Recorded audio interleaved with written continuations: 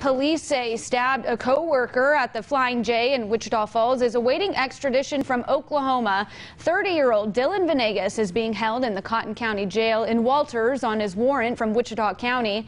On March 4th, Wichita Falls police went to the Flying J Travel Center after witnesses said one employee had stabbed a 44-year-old female employee. The victim was transported to United Regional, where she underwent emergency surgery for her wound. Witnesses said Venegas left the scene in a white SUV, still wearing his work uniform.